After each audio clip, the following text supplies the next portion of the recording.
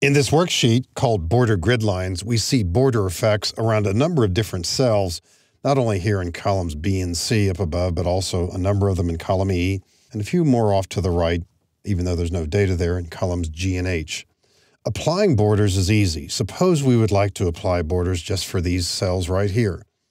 On the Home tab in the ribbon, we've got a drop arrow for various border effects, and quite a few choices. Notice that a lot of these only apply borders on one side or another.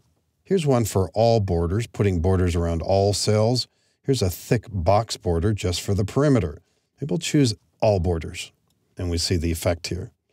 Often when you apply borders, it's difficult to see the actual effect until you click outside of the highlighted cells.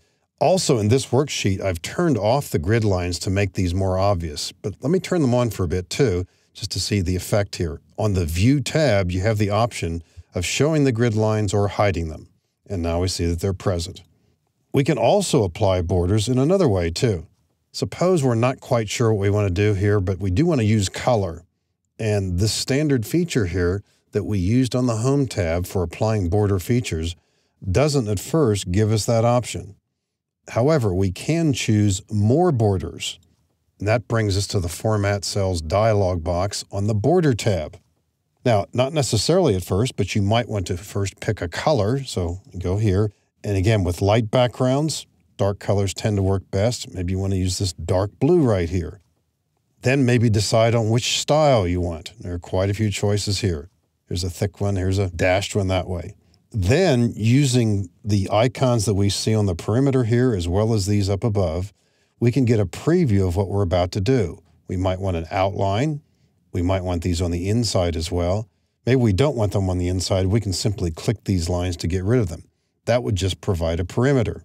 We can click inside again and bring them back. Now, you could even take off sides. That probably wouldn't make a lot of sense, simply by clicking here.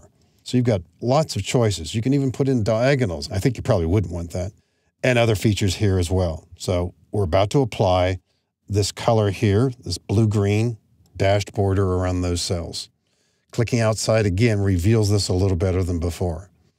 If you don't have the need to use unusual combinations or unusual color styles and line styles, you can simply select cells.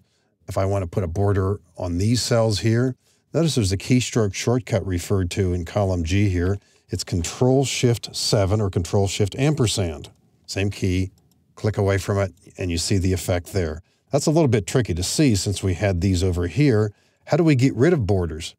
And while we're at it, maybe we were saying the following. Let's get rid of all the borders in this area right here. Let's get rid of all those. We can press Control-Shift-_. Click outside of this, see what's happened. We got rid of the borders. Now there's one left over here. That could be a border on this cell. And so it can get confusing at times. Control-Shift-_ will get rid of that one as well. These other features here applied in the same way, usually by way of that dialog box. Another way to get there too is simply to select the cells in question, right-click, go right into Format Cells, and you could also do this with Control-1. You are not always guaranteed that you'll be at the Border tab, but if you are, you'll be back looking at these choices that we had seen before. So quite a few different options for highlighting cells by way of applying borders. And here too, as with the other formatting features, we are not in any way altering the content. We're simply changing the display for different ways to provide emphasis.